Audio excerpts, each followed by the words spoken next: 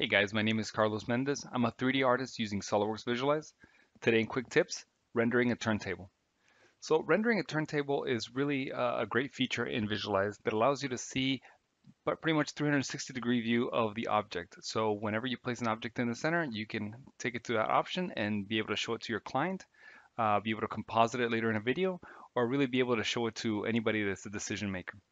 So I'll show you how to do that, and thankfully it's also very easy to do. So the first step to do this is that you want to make sure that the model is centered. So we're going to switch to the model selection mode. We click on that little yellow cube there.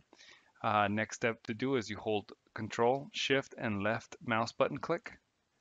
And what that does, it centers the model in the center of the screen. So show you again, if it's off-centered, you hold Control, Shift, left mouse button. And the next thing you would do, you want to go into the camera settings. In this case, the tab is already open. Click on the camera. Then you want to click on transform. And you'll notice these sliders right here. What we want to do is we want to look at the MRI machine, in this case, head on, to kind of set the start position of that 360 rotation of the turntable.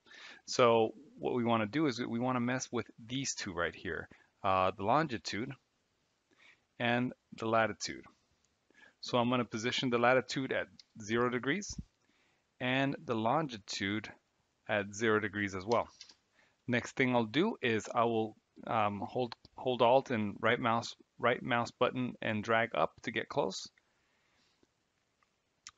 However, I'm going to check to make sure that I'm still within frame by scrubbing through the longitude slider, and it looks like I am.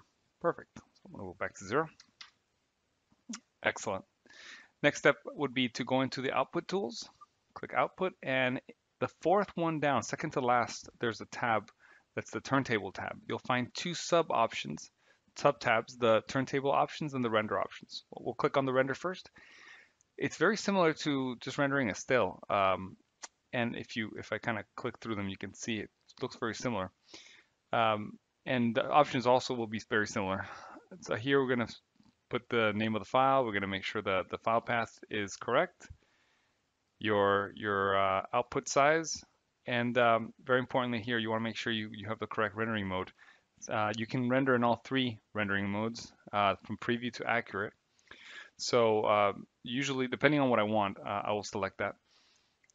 Next thing you want to also know is that it's possible to be able to render this with an alpha, like I said, if you're going to composite it later using programs like After Effects, that will allow you to do that. So this looks good at this moment. I'm going to click Turntable Options. And now here, you're going to have basically two choices. You can either render only the stills by unticking the Create Movie. Right? You can select it to be a JPEG, TIFF, or an HDR.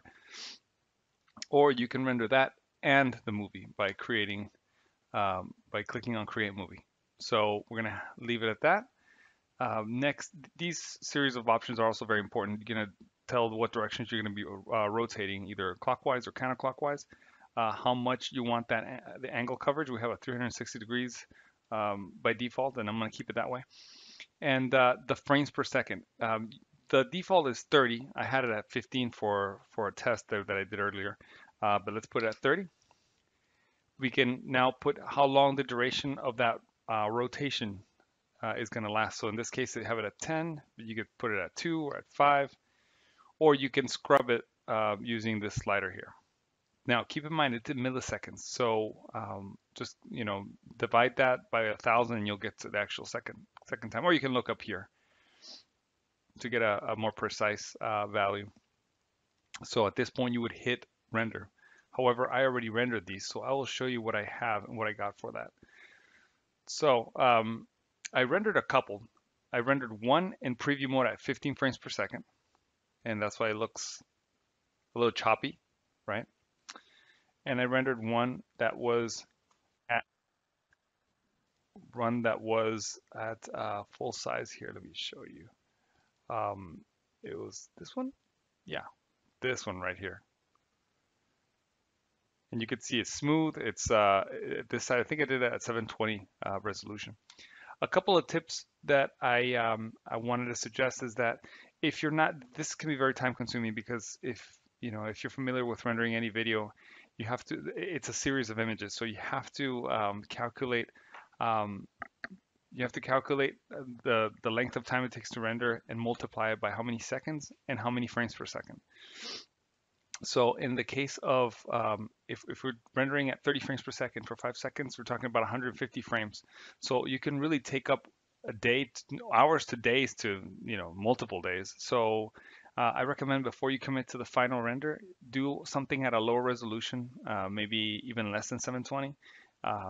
Potentially even if you're doing it in accurate mode, make sure your passes are low, and even reduce the frames per second count to make sure you have the kind of turntable that you'd like. After you're happy with that, then you can put all those parameters up to sort of the high setting that you'd like, and that should be, you should end up with a really nice result at the end. All right, guys. Well, hopefully you found this helpful, and we'll talk to you guys soon.